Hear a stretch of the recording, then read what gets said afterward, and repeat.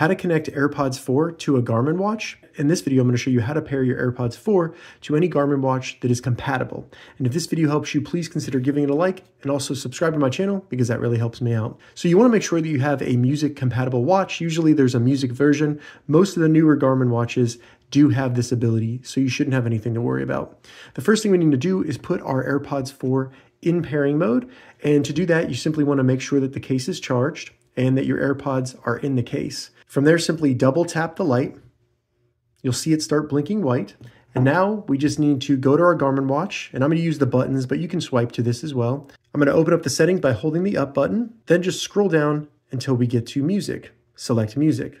From there, go to headphones, select that, and then select add new.